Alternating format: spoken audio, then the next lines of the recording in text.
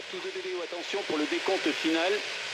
10, 9, 8, 7, 6, 5, 4, 3, 2, 1, top.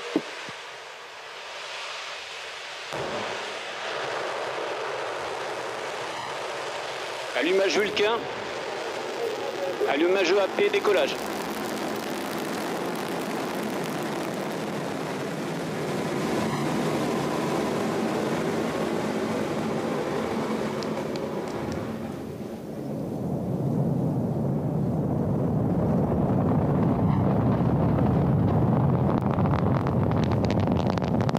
La propulsion est nominale.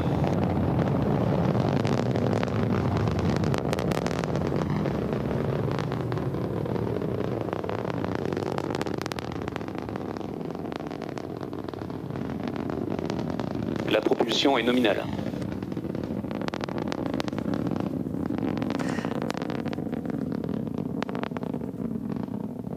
And there we go. We've seen the Ariane 5 lift off, roaring through the tropical sky, carrying juice. Well, there we are. We've seen lift off. So, David Whitehouse, it has gone ahead so far, so good. It was aborted yesterday. That was down to the weather, wasn't it? But we have seen there how it has gone ahead at 1:14. And this is Europe's, as we can see on screen there, Europe's first dedicated mission to Jupiter. And we heard some words there. The countdown was in French. And that was because it has taken off from French Guiana. That's right, isn't it? How relevant is that to these missions?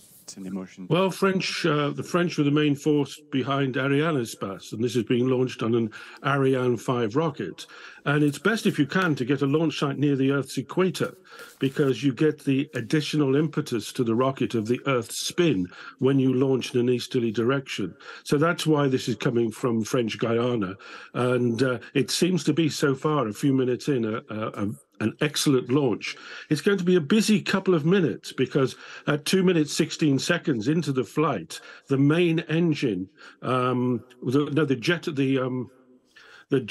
solid rocket boosters you see there has come off from the side. These provide most of the thrust for the first few minutes.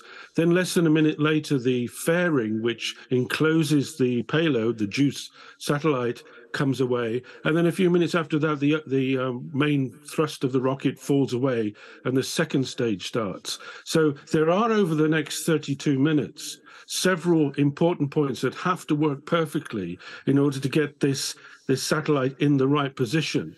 Now, as you saw, it disappeared into the clouds there. So there's no more visual sightings. And the next visual sighting they will get will be from an onboard camera after all these events have happened, 32 minutes after the launch.